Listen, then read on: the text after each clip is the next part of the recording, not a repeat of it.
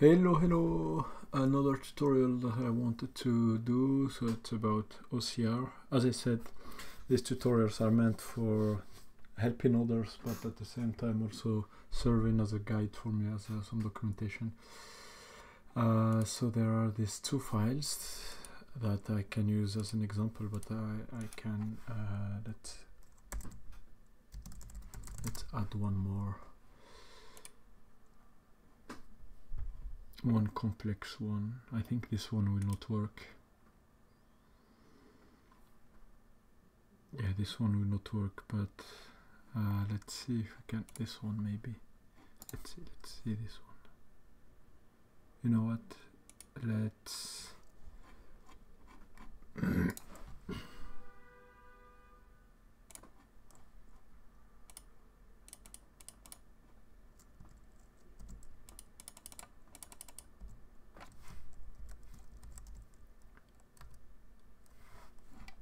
okay, let's try that.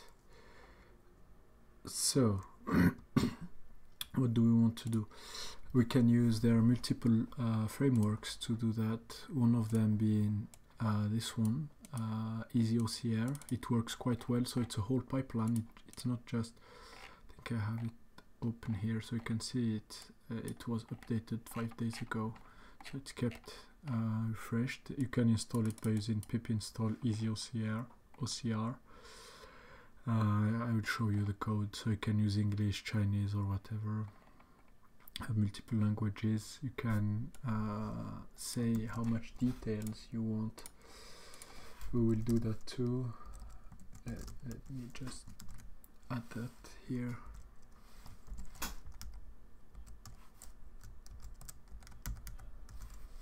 So since it's not a big project, I'm just using Vim to edit this.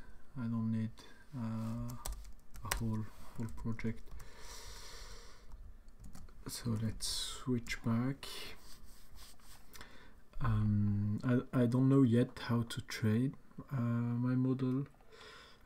So you have the whole process. It's not just like Tesseract. You have Tesseract, but Tesseract is just text recognition part. It doesn't. So this one also is quite kept quite updated.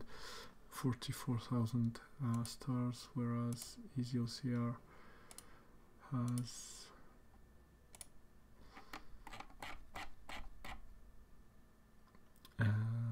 14,000. So the thing with Tesseract is that you need to pre-process your image. You have also Keras OCR that I've never tried. That uses, if I'm not wrong, if I'm not mistaken, it uses Tesseract.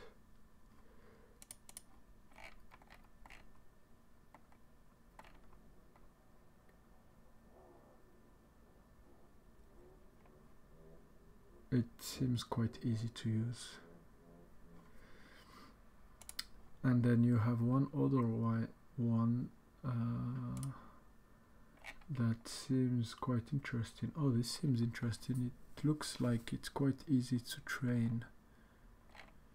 retrain, whereas this one, I mean, there is how to retrain, but read here, train, use your own model. It doesn't look that trivial. I haven't tried it, but so about this, there is also this one, OCR. So OCR is part of OpenMM Lab, which is part of, I guess, so they do computer vision, but I don't know if there is a big sponsor or if there is. So they do open source computer vision. Okay, it's just an open source project. That's crazy what they managed to achieve, because their results are quite impressive. About us, maybe. Okay.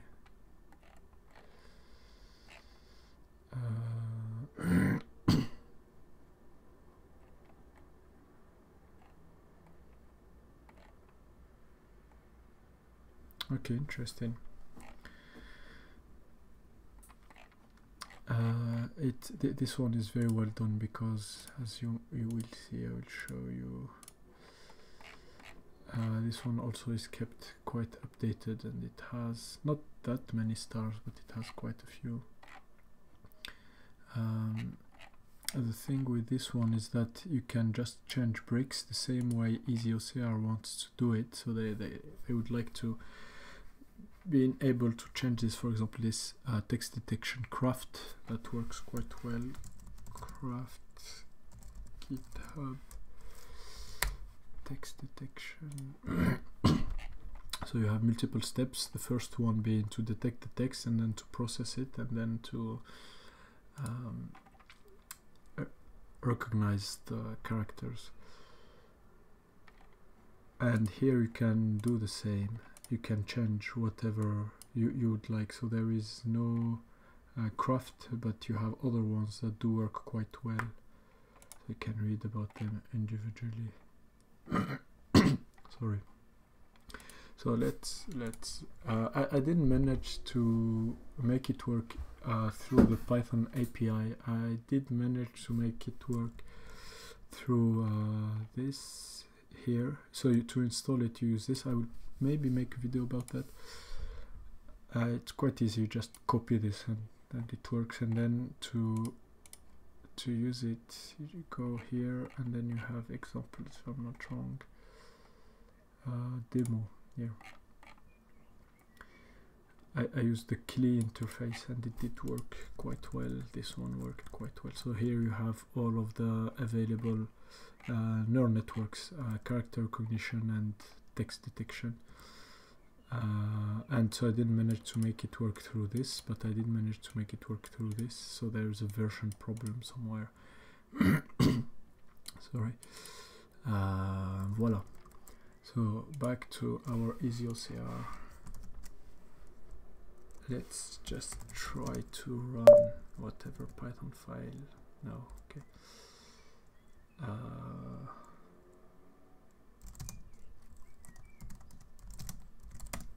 Here.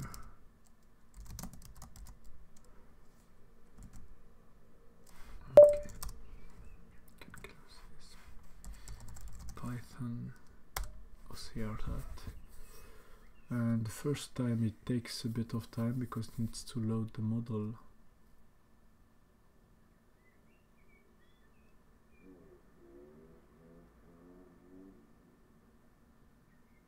And ta-da! It works. Let's run it second time to get a clearer output. So the first image is this one, so you can see A10 here. You can see Bordeaux between parentheses here, A85 with a small space. So on this kind of picture, it's working incredibly well. Vierzon, you can see here Vierzon. Châteauroux, where is Châteauroux? Châteauroux, even with the accent on the A. Poitiers here, Blois, Saumur. So the order is not right. Tours with a small dash. Aéroport and espace Tours Synergie. It's crazy. Boulevard des Anciens Combattants, and you even have the upper letters and the capital letters. Oh, it missed the N here. Mémoire des soldats. Here also there is it's an L, it's not an L. Pendant la guerre. So if it's some text like this, I think that's good enough to be corrected. In my case, I need to use it for something else, but let's see. It didn't manage to. Oh no, I didn't give it this one. Let me change that. Let's just hit these two. So by using Y and then change this. C, and let's change the detail levels to 1 for this one.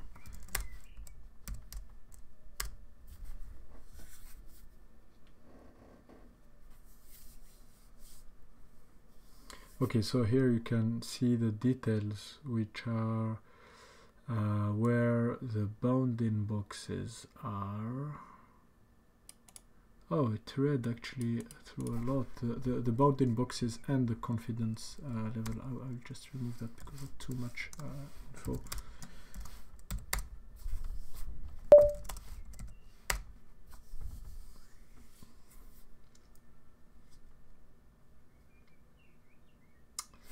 So what did it guess? A. Okay, it's completely off. Here. Oh no! No, it's not off at all. It's detecting all of this small text, man. Okay, and then you can read A3958 SLB A. It missed this A, I think, or maybe it is somewhere here, I don't know. YN. Oh, it's interesting how it kept these together but not the rest. It's as if it had multiple passes. The N here is wrong, 101, and D12, this one is also wrong. A85, it guessed 86. It missed this 5. It's 86 BYS. So it's not perfect. It's far from being perfect, but it's good enough. Let's see. I want to try with this.